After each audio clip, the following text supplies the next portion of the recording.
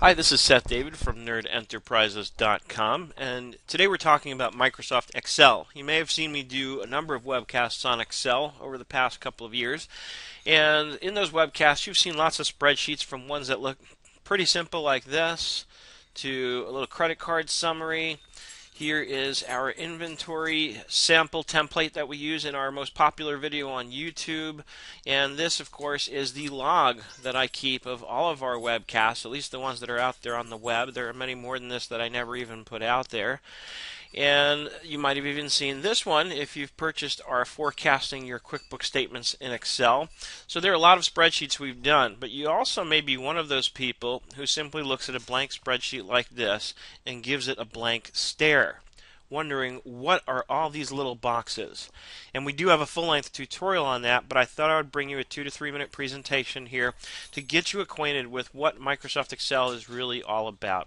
And it's true, it's basically a spreadsheet is made up of many of these little boxes, and each of these boxes is pretty much like a home address, and it has an address that goes with it. As you can see here, my cell pointer is in column A, row 1, and therefore its address is A1. So the address is always denoted by the column letter and the row number. And basically each of these cells, is what they're called, can house information. It can hold something in it. It can hold text, it can hold numbers, and it can hold a formula which does a calculation. So if I have 1 here and 2 there, I can type an equal sign and I can say sum, open parentheses, and I can even use my mouse at this point to click and drag and tell Excel what do I want to total. And of course the beauty of that is once that's done, I can format it and I can change these numbers. I can change this to a 5 and I get a new total. I can change this to a 6 and I get a new total. When I used to work as an auditor, one of the complaints I had in my office was nobody used Excel, and everything we did was calculation based, and they did their work papers on Word documents. And I said, so if you make a mistake and you have to change a number and it's a complicated calculation that flows from one place to the next, then you have to go back and recalculate the whole thing every step of the way.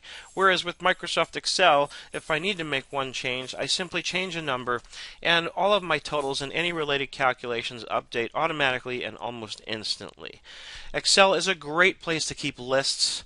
One example here, and now of course we have much more sophisticated programs that do this, but I could have name, address, that would be the street address, city, state, zip, and a lot of times I do still keep sort of temporary lists in a format like this, especially if I do a live webinar and I'm gathering registrations. I will have registration date. If I can type, that helps. Typing helps. It's good to know how to type when you're working in Excel. So this is a great place to keep lists of various types. You can format things. In Excel 2007, you have some nice presets here in terms of formatting. So I can come over here and let me just widen these columns up. I made them a little too small here. And I can come over here and I can take these titles, let's say, and format them. And there are words in here in the presets that give you an example of what they might be intended for, but that doesn't mean that's what you have to use it for. This is output, meaning it's supposed to show me where the results of a calculation appears, but I can just use it because I like the way it looks for my headers. And I can start listing names, street addresses, and so on. So Excel is a great place to organize and manage information, such as what you see here.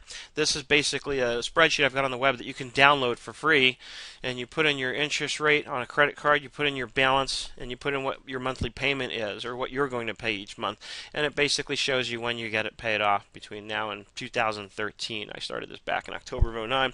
So give us a call, get in touch with us, nerdenterprises.com. Also now working with Make It Work for your IT needs.